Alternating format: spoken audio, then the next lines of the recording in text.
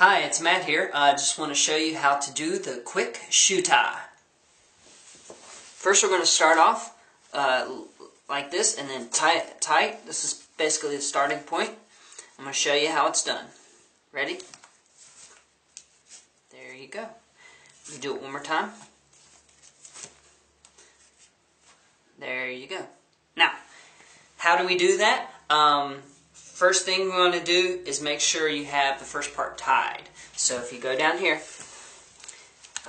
get into this position where if your strings are loose, tie it right here. This is the starting point.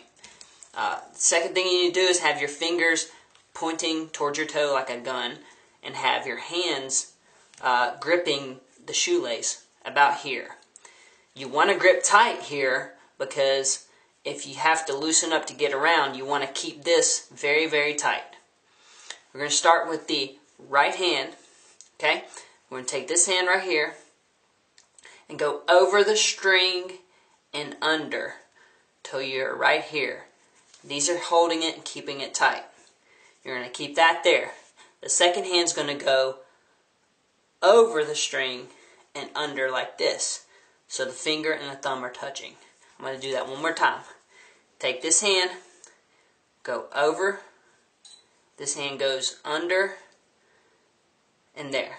This goes over and under, and there. So you're keeping this tight with these hands. What you're going to do is, if you go one way, you're going to loosen up. But you need to go tighten it to where it's tightened toward each other. And you're going to reach in. Now here's where it gets important. Get in here to see this shot. This finger and thumb of your left hand is going to grab this string of the right hand between the thumb and the finger.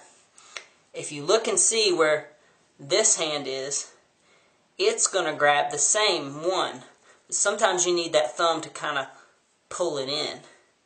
And so once it gets pulled in, you're going to grab that and pull. And there you go. That's how it's done. Now I'm going to do it one more slow for that hard part. You get here. You're going to twist forward. If you need a little space, pull out. But always keep this part tight.